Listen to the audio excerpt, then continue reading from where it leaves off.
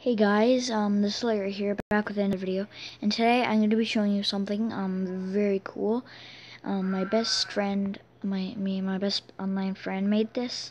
Why is that on? It's a RAM design, so I followed his tutorial and built it. I actually built it a bit wrong. Like, it still works, but like these are supposed to be straight and things, and I built it a bit out of shape, so it doesn't look like, and I had to like do this a few times. Like, we don't want this stuff to connect, guys.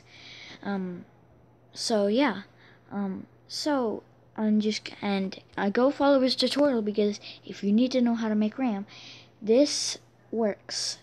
So I'll show you its functionality. So I'm just gonna do it in letters. So no,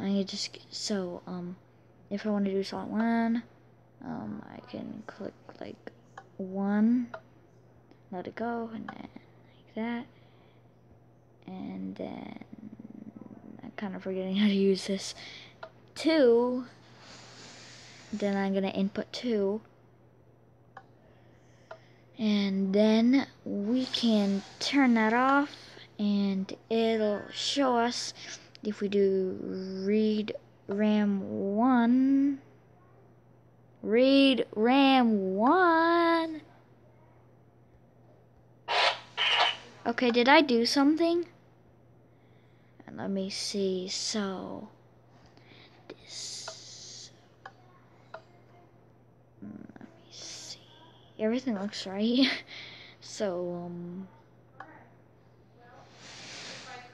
how about we try that again, but let's do it in a different way.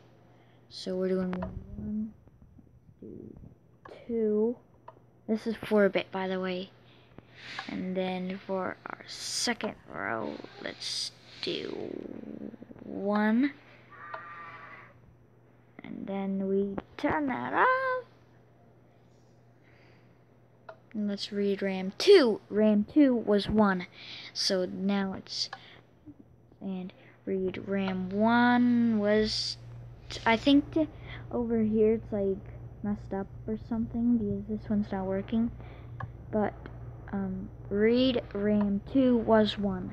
So yeah, so comment. Don't forget to go subscribe to Xeno Baby. Look up Xeno Baby, search up Xeno Baby in the search bar, and go subscribe. I'll subscribe to you if you do that, guys. Go do that. Go subscribe Xeno Baby. And I might even link his channel in the description if I can figure out how. And then just go subscribe him and comment that you subscribed him, and I'm gonna ask him if you did, and then I'll subscribe you if you subscribe him. Okay, so comment, subscribe, and like. Bye.